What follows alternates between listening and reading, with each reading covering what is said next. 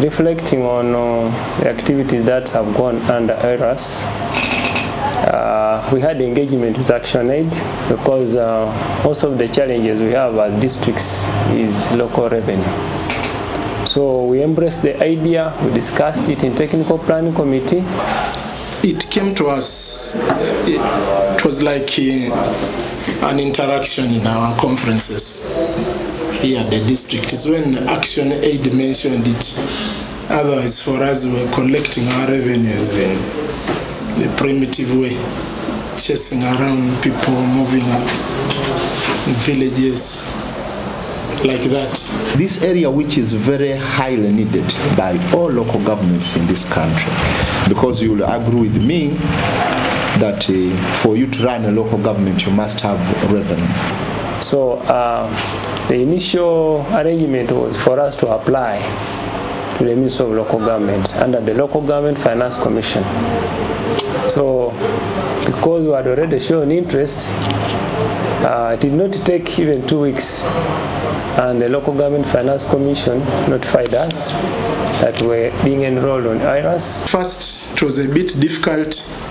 You know, new things are difficult. So we really had a problem to bring in our members on board, especially our teams in the villages. But from that training, it was a 2 days training that we had here. But you know, like I'd already been given responsibility to run this thing. I've been moving faster. Financial begins in July, and that's when we started the collections. We are seeing progress. The update they had given us, the first insight into the collections, we're seeing things moving. Because initially there was, I think, a lot of leakage, especially in the lower local governments. They did not know their tax base. They never took time to register. I'm seeing IRAS as something that will take us far. Now, capturing all sorts of forms of revenue, even if it is birth registration, it must be captured here. If it is trade license, it is captured here. If it's operational permit, it is captured here. I know by the end of the financial, we should be able to gauge. Worked, and I think we are collecting revenue. Except for, you know, nature of taxpayers.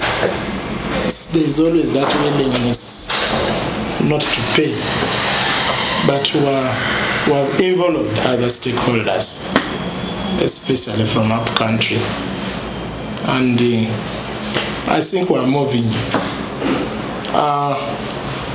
If I'm not mistaken, by now we have gone up to 45 million in collections. We have tried to collect money. This system, which interacts directly with the taxpayer, is the best, because this revenue person is to do the assessment, tell this revenue or this taxpayer, this is how much you are supposed to pay. They give the person the credentials, the person makes a direct payment. This system is solving very many problems. Number one, it is solving the leakage of revenue that could not be accounted for. It's giving the local revenue, the local governments, money that is due to us. And the last time I checked with the finance officer and the person in charge of this system, the collection has substantially increased. How has it increased? We made a comparison.